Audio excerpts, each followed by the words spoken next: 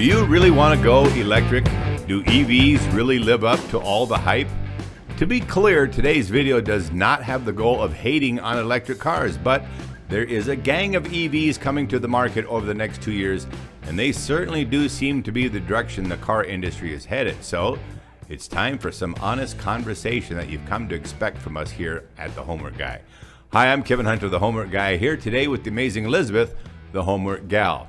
We hope to give you so much information and great value that you consider subscribing if you're not already on board with us. Here at THG, and by the way, did you notice the lights on the top of the roof? We've noticed a very hard push from our government, the current administration, and several environmental activists to go to electric vehicles and to move away from the internal combustion engine, otherwise known as ICE. But whenever I am pushed, I always want to know why, don't you? Oh, yeah. They say that gas and diesel-powered vehicles pollute too much, but they quantify that statement by essentially putting a box around an ICE vehicle and then checking CO2 output. And yes, there is a carbon footprint. Yep. However, on the flip side, they also measure an electric vehicle's CO2 footprint the exact same way, which before we're done here today, I think you'll agree with us that it's entirely dishonest and very unfair that they do that. It's not even close to telling the entire story. Interestingly, with the hard push to go to EVs, we've noticed an even harder push to stay away from honest conversation about the downsides and hazards of EVs and lithium batteries. And anytime those so-called fact checkers come out, well, you know they are here to defend a lie. So what we bring to you today is perhaps a bit of a wake-up call for those of you who have been persuaded to go turning a blind eye and a deaf ear to the reality of EVs in the process. Well, you don't have to take our word on everything we're sharing here today. It's also been covered on TED Talks on a video titled The Contradictions of Battery-Operated Vehicles, Graham Conway, TEDx San Antonio. I suggest you check it out. In this video, EVs' serious problems that car makers are hiding by Simply Tech. The truth is, EVs have a laundry list of dirty secrets, and we're going to share those here today. A laundry list of dirty secrets indeed. The first, and perhaps one of the scariest, is that they are dangerous and a highly volatile fire hazard. Now, while admittedly there are more ICE vehicles than EVs catching fire right now, let me tell you that you don't want to be anywhere nearby when an electric vehicle catches fire. You have only mere seconds to get out of it. Lithium burns ferociously on contact with air, and once ablaze, these blowtorch-type fires can be extremely difficult to put out. While burning, lithium-ion batteries have been shown to emit toxic quantities of fluoride gas, damaging the environment. Electric vehicle fires often reach temperatures so high that they melt the pavement underneath them and threaten everything around them. That's right, they melt the pavement. EV fires are so extremely dangerous and hard to control that the fire departments in most major cities currently aren't properly equipped to handle one when it happens. Wow. A fact that presents a serious hazard to the safety of anyone around the fire, and water only seems to make it worse. This is something many promoters and manufacturers of EVs don't want to admit, but the risk of a dangerous fire is very real when it comes to EV cars, trucks, buses. The unexpected ignition or explosion of battery cells, especially during charging, is a threat to everyone and everything around it. Why are EV fires so volatile? Battery components are designed to be lightweight with thin partitions between the cells, and they have a thin outer coating. The partitions or coatings are quite fragile, so they can be easily punctured. If the battery is damaged, a short occurs, and this spark can ignite the highly reactive lithium. Like a full tank of gas, the more fully charged the vehicle is, the greater the risk of the fire. When a partition is punctured, the lithium reacts with water in the airborne moisture, generating an explosive fire with high heat. As more and more electric vehicles are being sold around the world, fire risk will greatly multiply, increasing the likelihood that you could be impacted by one in the near future. So for your own awareness, please check out this explosive fire involving several electric buses in China, and tell us if you'd want to be nearby or on board one of these buses. Take notice of how rapidly the fire spreads and how hot and destructive it is. It's unreal. And if you think this is an isolated problem, think again. there's already a product out to combat EV-caused fires known as the Fire Isolator Blanket, but it only works on cars, so too bad for these buses. Seeing the Fire Isolator Blanket concept for fighting EV car fires and how it can help to minimize the collateral damage of EV fires on ferries or in car parks was the goal of this live testing demonstration video produced on November 18th, 2021. On ferries? Oh my goodness. I would be terrified to be on a ferry boat only to discover that an electric car had burst into flames on the lower deck. Like, where's my life preserver? I agree. Talk about disaster. And what people should know is that the threat of fire is highest while the vehicle's charging. Charging, something that's generally going to be done at night when the power rates are lower and while people are sleeping. Nice thing to have to fall asleep with, right? Yeah. And you can't escape the risk. What about living in an apartment complex where a neighbor charges their car in the parking garage below you? It could threaten the safety of everyone in the building. And I certainly wouldn't want to be charging one in my own garage. An EV fire could threaten my home and the safety of my entire family. But you should know that fires aren't the only dirty secret of electric cars. EV vehicles are a growing part of efforts to combat climate change, and major manufacturers are getting on board. For example, General Motors announced in January that it planned to stop making combustion engine cars entirely by 2035, and others have made very similar announcements. So while the whole push behind EVs is to go green to reduce the carbon footprint, like Kevin said in the beginning, but for starters, nearly every promoter of electric cars ignores the fact that fossil fuels like coal, gas, and oil are used to generate the electricity that those cars are being charged with. Nothing to see here, right? Just a train load of fuel on its way to charge electric cars somewhere. Right. EVs do not have a zero carbon footprint. That's a big fat lie. And furthermore, lithium itself has a huge environmental impact too. The race to find a steady source of lithium, a key active component in rechargeable electric car batteries, threatens environmental damage on an industrial scale all around the world. Lithium is found in rock and clay deposits as a solid mineral, as well as dissolved in brine. It is popular with battery manufacturers because, as the least dense metal, it stores a lot more energy for its weight. Lithium deposits have been discovered in Austria, Serbia, and Finland, but it is in Portugal that Europe's largest lithium hopes lie. The Portuguese government is preparing to offer licenses for lithium mining to international companies in a bid to exploit its white oil reserves. Sourcing lithium in its own backyard not only offers Europe simpler logistics and lower prices, but fewer transport-related emissions. It also promises Europe security of supply, an issue given greater urgency by the coronavirus pandemic's disruption of global trade. Photos like these of the disastrous effects of lithium mining have been cropping up everywhere. Makes you kind of wonder where the environmental protesters are on this one, doesn't it? Without a doubt. Some consistency from the hardcore zealots would be appreciated here. For advocates of electric cars, over an apparent concern about the environment, I ask an honest question. Do you have any idea where U.S. air quality ranks with all of our ICE vehicles among the 117 countries on the world's most polluted countries and regions list? With all the hysteria you hear in the news, you'd think the U.S. is the worst or very near the top, but we are nowhere close.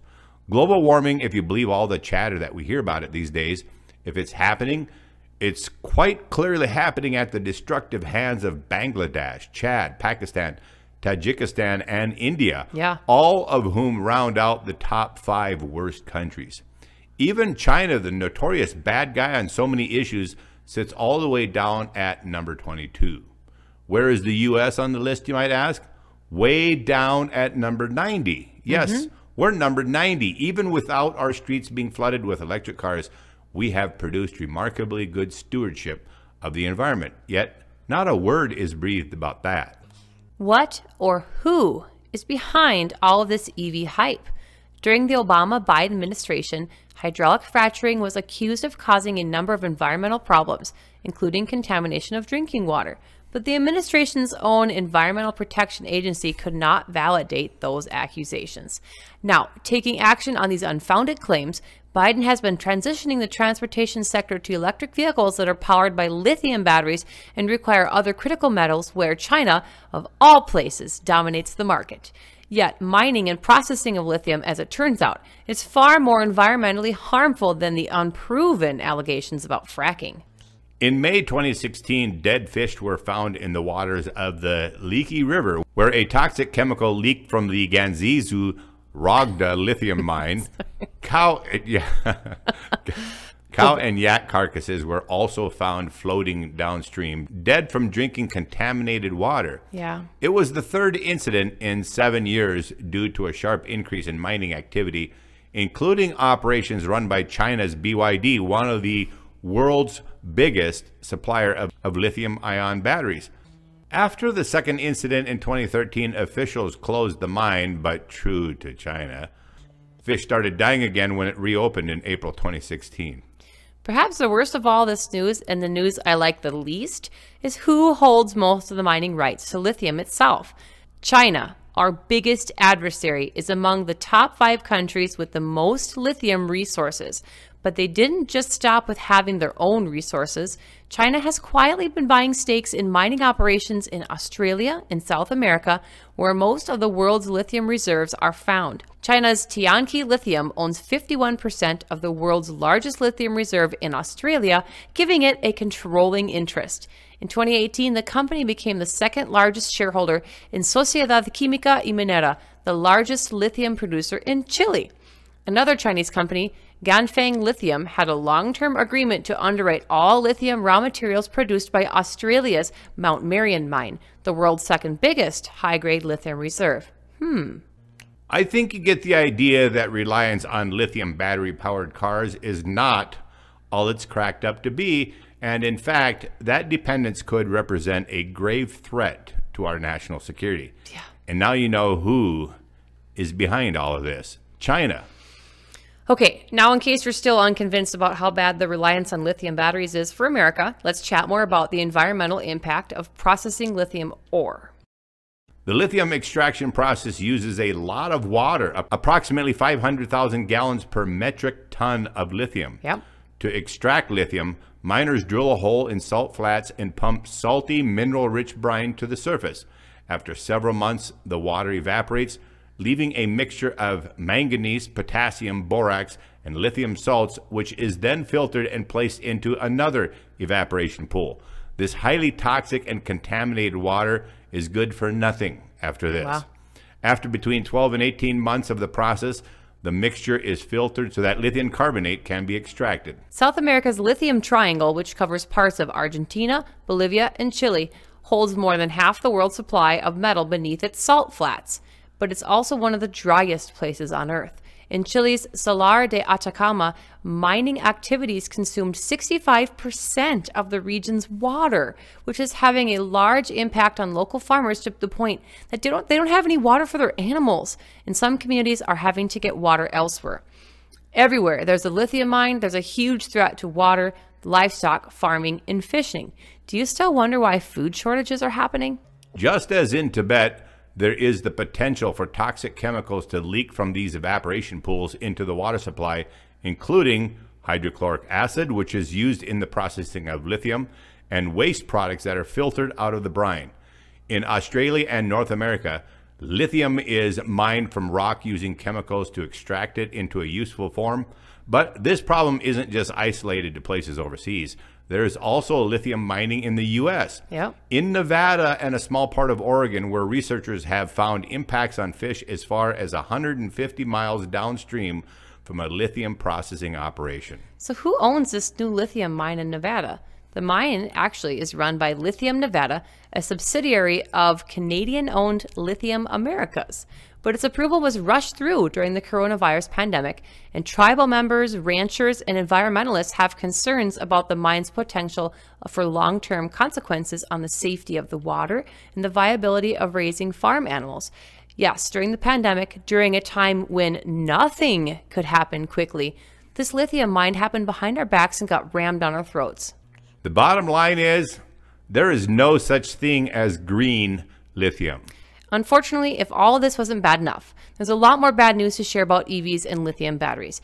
Everyone is frustrated with high-priced cars these days, right? But have you tried buying an EV? EVs are the worst of them all. For example, the Tesla long-range Model 3 starts at $57,490 and can reach a top-end price of $72,490 fully loaded. Tesla Model X runs $120,990 and the Tesla Model Y runs $65,990. To add insult to injury, the longevity of an electric car just isn't there. Your electric car almost becomes a throwaway vehicle when the battery dies, with replacement battery costs being through the roof. And what's the likelihood that you'll grow tired of waiting hours for your car to charge, so you'll just get one of those high-rate chargers? High-rate chargers may get your battery charged faster, but they also bring your battery much quicker to an early death. And as already mentioned, then you have nothing. And we haven't even discussed range concerns yet. Nope. Articles like this one, Electric Car Range and 5 Reasons Why Your Range Anxiety is Unwarranted, are plentiful on the internet. What they say is that many potential electric vehicles, EV drivers, suffer from range anxiety, the fear that their car's battery will die on them mid-trip. They go on to say the truth is that that scenario is not very likely to happen. But all of that cover ignores the fact that emergency calls for dead vehicles are spiking, and they can't be towed like a regular car. All the wheels have to be off the ground. Running out of gas might seem to be as common as running out of a charge, but it is not. In the UK, emergency calls for empty gas tanks is only 0.6% of total calls. Dead EV calls are now 4% of all calls, and rising, and there are far fewer EVs on the road. Yeah. There's also the bothersome fact that the typical ICE vehicle has a range of 400 miles, which is double that of many EVs. If you go cheaper with an EV, it can be a lot worse, like only 100 miles of range. And for the ICE vehicle, you just add gas and in minutes, you're back on the road. For the EV, if you charge it slowly to make the battery last, give it a longer battery life, you could be stuck most of the day, which is the reason most people will go for the rapid DC chargers for 30 to 45 minutes, a tactic that greatly reduces battery life.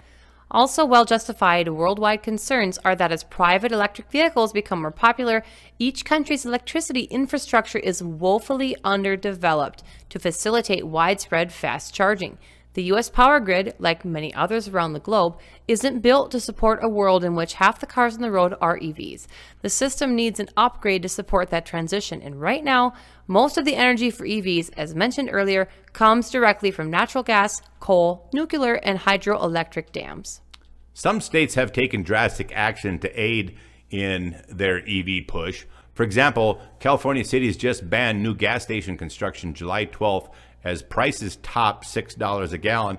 And get this, Petaluma Councilman DeLinda Fisher said, "We didn't know what we were doing. Actually, we didn't know we were the first in the world when we banned gas stations." And now other cities and counties in California are following suit. But Kevin Slagle, a spokesperson for Western States Petroleum Association, told the paper that the ban will likely have unintended consequences.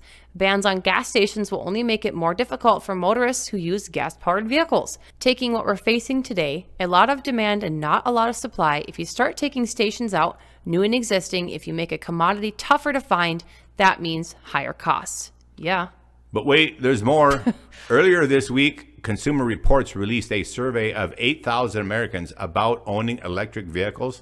61% said they didn't want one because it would be too hard to charge, and 55% said the mileage per charge isn't high enough. Yep. However, the most interesting part is that 14% of the consumers said they would definitely buy an electric car today if they were to buy, up from just 4% in 2020. So more of you are buying into the hype. There's also a reliability issue. In a study dated June 28, 2022 by J.D. Power, internal combustion vehicles averaged 175 problems per 100 vehicles. Plug-in hybrids have 239 problems per 100, and battery electric vehicles have 240. Vehicle problems have reached a record high in the 36-year history of this J.D. Power study. More problems than ever before, even with all the new technologies? Even with all the technologies. Automakers try to blame COVID and chip shortages, but the truth is, the ball is in their court. Car makers are pushing out junk to the market. To be honest, this is not a video we really wanted to do, and we delayed it for some time. but there is an abundance of false and misleading information about EVs out there. All we hear about EVs is the good old green stuff, and it's mostly nonsense. Green like money, huh? Green as in money, yeah. We thought you needed to hear the other side of these issues. This is one of our longer videos recently, and yet there was so much more that we could have shared. We could have spent all day here. What I do think is that everyone should stop believing the lie that EVs are zero emissions, because they most certainly are not. Do your homework, people. If you learned something today and you'd like to say thanks for our video with a tip, the links appearing on the screen now will be easy to find down below. And if you were glad that we covered this story, homework guy style, we'd appreciate you giving us a great big thumbs up, and please tell us what you think in the comment section down below. Yeah. And if you're not already on board with us, don't forget to subscribe. The entire Homework Guy team is here to represent you, the car buyer, and that's exactly what we strive to do in every video we produce.